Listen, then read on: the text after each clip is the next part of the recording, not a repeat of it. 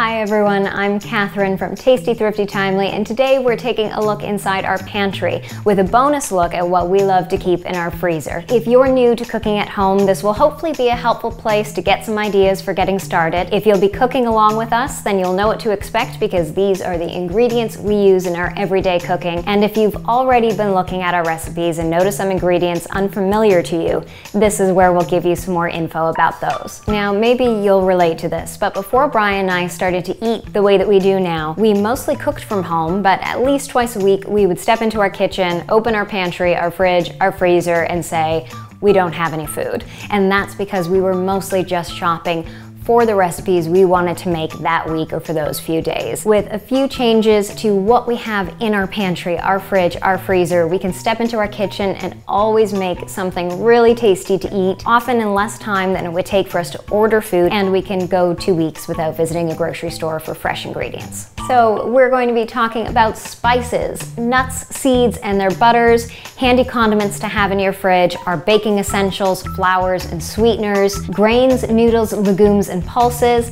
and our oils and vinegars, canned, cartoned, and jarred pantry items, and then we will take a look inside our freezer. I had a spice rack when I first started cooking, but I mostly just used salt, pepper, garlic powder, basil, and oregano. And these are your great basic spices plus some Italian seasonings, but now we love to add some heat with our favorite smoked paprika, cayenne pepper, chili powder, and red chili flakes. And our Indian spices, we love curry powder, cumin, nutmeg, and turmeric, and our big flavor boosters, cinnamon and ginger.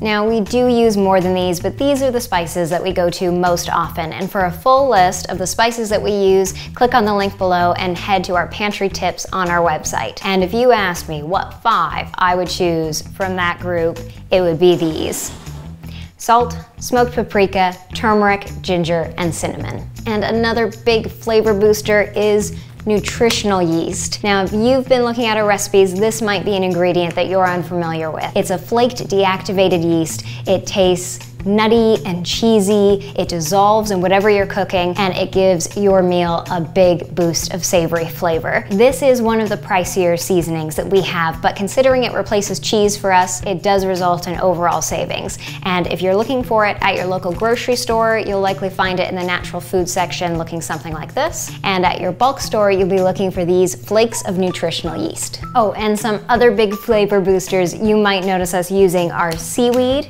We tend to buy these snack sheets. They look like this. You can crumble them up and it gives your dish a nice oceany, fishy flavor. Sometimes mixes like Old Bay seasoning, and this one's just for fun, Namak or black salt. It gives your dish an eggy sulfur smell, and my family is from the Portuguese island São Miguel, and there is a village called the Furnas that's beautiful, it's full of natural hot springs, and it reeks like sulfur. That's what this reminds me of. I never used to buy nuts and seeds. I did always have peanut butter though. Nuts are super versatile. They're full of flavor, texture, and you can soak them and blend them down into the tastiest sauces and spreads and dips. So the 5 that we always have on hand now are walnuts, cashews, almonds, pecans, and roasted peanuts. And sometimes we throw in hazelnuts, pistachios, or slivered almonds. Nuts are definitely probably the most expensive thing that we purchase. So if you have access to a wholesale store, that will be your thriftiest option, or look for sales at your bulk store. And seeds are just as versatile. We always have flaxseed and chia seeds as egg replacers, and they make great thickeners. This is whole flaxseed, and we grind it up when we need it ground. And we always have hemp seeds, sesame seeds, sunflower seeds, and pumpkin seeds as toppings. And now for their butters, natural peanut butter and tahini, which is a sesame paste we use for hummus and for flavoring other things. Those are our go-tos. And because we have all this out, we're just gonna have a little snack. This is our favorite fastest snack in the world. Link to that below. A date, some peanut butter. Oh yeah. An almond, and enjoy. We always had so many jars of random condiments in our fridge that we would buy for one recipe, never use again, and they would stay in the fridge for way too long. So now we only have what we use all the time. We have Tamari, which is a gluten-free soy sauce. Regular soy sauce upset Brian's stomach for some reason, so we switched to Tamari and he's fine with it. And we love that it has less sodium and more of a savory flavor than regular soy sauce, but the two are interchangeable in our recipes. Chili garlic sauce, this is our go-to for adding heat. And liquid smoke, this one's just so much fun. It adds a huge boost of smoky flavor. It can be pricey online, but this bottle at our local grocery store cost us $2.79, so check there for the thriftiest option. Miso paste, this is a fermented soybean paste. It's salty, it's savory, it's great. To this section, we add our homemade pickled red onion and our homemade hummus for fun. Doesn't it always seem like you have baking supplies coming out of your eyeballs no matter what you try to do? So for our baking essentials, this is where we have our dairy-free butter, baking powder, baking soda, and unsweetened cocoa powder. And then we have our favorite toppings, coconut flakes, chocolate chips, and dried fruit. We have some cranberries, some raisins, oh, and some yeast for bread making. And some good to haves in this section, we like some homemade applesauce, things like vanilla extract, peppermint extract if you're like me and you love mint, and these rice puffs. They're fun to have too. And for flours and meals, our preferred flour is all-purpose whole wheat flour, but we usually always have white flour on hand as well. Almond flour is a great flour alternative. It is a little more expensive. If you have access to a wholesale store, then that'll likely be the best price, or look for sales at your bulk store. Cornmeal, on the other hand, is a fantastic, inexpensive meal to have. Chickpea flour or garbanzo flour, this is great for any recipe that would normally be made with eggs, so we make things like omelets with this. And for our starches, we use arrowroot starch instead of cornstarch. Arrowroot starch is gluten-free, it doesn't have a taste, and it has no color, whereas cornstarch can sometimes leave a sauce looking a little cloudy. So the two are interchangeable, but we usually have arrowroot starch. Less often, but we do use tapioca starch. It's great for anything that you want a thick, chewy texture for. And sweeteners, we have cane sugar, sometimes we use coconut sugar, icing sugar, and then maple syrup and dates, both medjool dates and these lesser priced pitted deglet nora dates. We prefer cane sugar and coconut sugar to white sugar because they retain a little bit of nutritional value. If you're using coconut sugar though, know that it will darken your recipes and it is less sweet. So if you see a recipe for coconut sugar and you substitute cane sugar or white sugar, know that you can probably use a little bit less. Maple syrup and dates are fantastic ways to sweeten recipes without a refined sugar. And now we have grains, noodles, legumes, and pulses. Oh my! My mother-in-law is a big Wizard of Oz fan, so she'll get that. For our grains, we have oats, quinoa, brown rice, and we throw homemade breadcrumbs into here. For the oats, rolled oats, especially quick oats, are the most versatile, so if you're choosing one, I'd go with that one. Steel cut oats are a little higher in price, the nutritional difference is minimal, but they have a coarser texture and a nutty flavor, so they're nice to switch up your morning oats every once in a while. And our good to haves in this section are pearled barley, short grain rice for things like risotto, or back to my Portuguese heritage, a sweet rice, which I'm working on for you, and a white rice like basmati or jasmine. Now pastas I always had on hand. I think I lived on pasta in my younger years. Pasta with bologna in it. Having something like spaghetti, macaroni, a penne noodle, you know those. Now we've added rice noodles, buckwheat soba noodles, and these sweet potato glass noodles. These are fantastic to have for Asian-inspired dishes. You can make a quick 20-minute stir fry. So versatile, they're inexpensive, good for you, they're great. You can get them canned or dried. This is where we have lentils, green and red, chickpeas, what are these? Black beans, pinto beans, and kidney beans, white and red. And this is where we have tofu. Tofu is made of condensed soy milk, soybean being a legume. Tofu is super duper bland on its own, but seasoned the right way, it's a fantastic, inexpensive protein source. Our go-to is extra firm tofu, which has the least amount of water in it.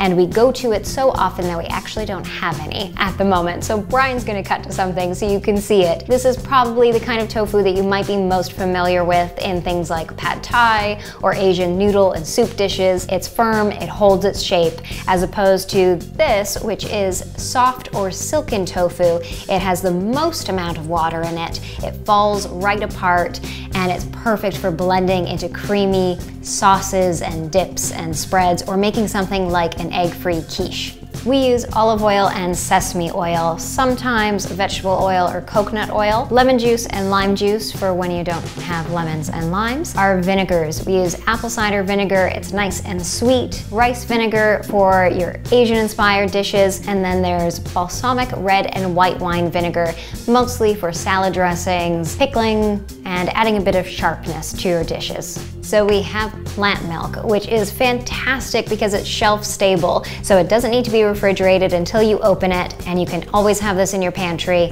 and you don't have to run out to the grocery store every few days or once a week for milk. Then veggie broth, ours is always homemade from the scraps of the vegetables that we use every day, coconut milk, and then we have pumpkin puree, because we like it, canned tomatoes, tomato sauce, canned beans, and some of our new favorites. Sun-dried tomatoes, chipotle peppers in adobo sauce for big, smoky, spicy flavor, hearts of palm, young green jackfruit, and bamboo shoots. Now, if you've already been looking at our recipes, these might be some of those ingredients that you're a little unfamiliar with. So hearts of palm is a vegetable that we use as a fish alternative. It's the inner core of certain palm tree varieties. It tastes kind of like an artichoke. You can slice it and it'll hold its shape, or you can flake it like you would with white fish to make something like a crab cake. Young green jackfruit. Jackfruit is a massive fruit that it's like a watermelon that grows on a tree. And you can buy it canned, either ripe or this young green jackfruit. Ripe jackfruit's really sweet, it's nice and soft for smoothies. This kind, you can shred it and it has a pulled pork consistency, and we use it as a meat alternative. And finally, bamboo shoots you might be a little more familiar with. These are great to throw into any of your Asian-inspired dishes. Oh, and capers, olives, those are good to have too. And now we have opened up our freezer and it is hot in here, so we have to move fast. Our freezer is super tiny and it's still so useful, and this is where we have some carryover from the other sections. Something like tomato paste. I hated buying tomato paste. Even if I bought the tiniest can, the recipe would call for 1 tablespoon, and then I would have leftovers and nothing to use them for. Well, now I freeze it, pop it in a jar, freeze it. When you need it, scoop it out, pop this back in the freezer. Citrus zest. I never thought that you could freeze citrus zest, but whenever we have a lemon or a lime or an orange that we're just using the juice for, we zest it as well, put it in a little container, and then when you need a teaspoon of citrus zest, you have it. Some other game-changing things: frozen garlic, sliced onion, and ginger. Our apartment gets super hot. Things like garlic and onion were going bad way sooner than they should, so we started putting it in the freezer. Turns out it's super handy. It makes your meals throughout the week so much quicker. It takes some time to peel them and slice them in a big batch at first, but it's worth it. And a handy tip for slicing anything and freezing it, things like veggies, fruit, beans, lay it on a single layer on a baking tray, pop that in your freezer. Once it's frozen, take it out, and then look at this. No clumping, easy scooping. Something like ginger freezes really well. It's easy to peel when it's frozen and slice when it's frozen, or just grate it into your dishes, peel and all. Other things that we always have are frozen veggies. Corn, peas, bell peppers, green beans, and all of our hot peppers are always frozen. We get them from my avu, or my grandpa, who grows them in his garden by the millions, he says. So we always have a big batch from him. Things like bell peppers are a little bit more expensive in terms of vegetables for us. So when we find them on sale, we just buy a bunch, slice them up, freeze them, and then we have them on hand. Edamame is fun to have for snacking. We usually have a sliced bread. And then we have things like frozen beans for easy meals, your wilted herbs. Once your spinach starts to wilt, pop it in the freezer, use it for smoothies, pestos, spreads, and dips. Frozen fruit, our frozen bananas. Once they get ripe, just tear them into chunks, put them in a bag, they're ready for your smoothies. Oh yeah, vegetable scraps for our homemade broth. This has been a great new habit that we've gotten into. As we peel our vegetables throughout the week, we toss them in here, and then we make some broth in just 30 minutes. Last but not least, an ice cube tray. I never even had an ice cube tray for the first few years that I had a freezer of my own, but now I do, and I use it mostly for freezing leftovers. So leftover coconut milk, we have some here. Toss it in an ice cube tray. Make yourself little coconut ice cubes, and that way you don't end up throwing out down the drain that little bit of coconut milk in the can. Our vegetable broth that we won't get to in time, we freeze it. Things like pumpkin puree, you can freeze in cubes. Who knew? And I think I have covered it all. We've put everything back in our freezer, but if you're wondering about our freezer bags, our glass jars, we reuse what we have. It's really tempting to want to go out and buy all new pretty things, but our glass jars come mostly from things we've already bought, like tomato sauce or jarred olives, things like that. Our freezer bags, the plastic Ziploc bags, we've been reusing for about 2.5 years. Shout out to Ziploc, they're very durable. We're not purchasing new product, but they're holding up really well. And as those wear out, we're slowly replacing them with some reusable silicone freezer bags. And we've come to the end. You've probably watched me grow frizzier and frizzier as this video has gone on. That might seem overwhelming, especially if you're just starting out cooking from home, but go slow. Build up your pantry with your favorite items, look for sales. There's no need to do it all at once. Having our pantry like this is how Brian and I have built confidence cooking. Once you know what's in your kitchen, you know the flavors, the textures.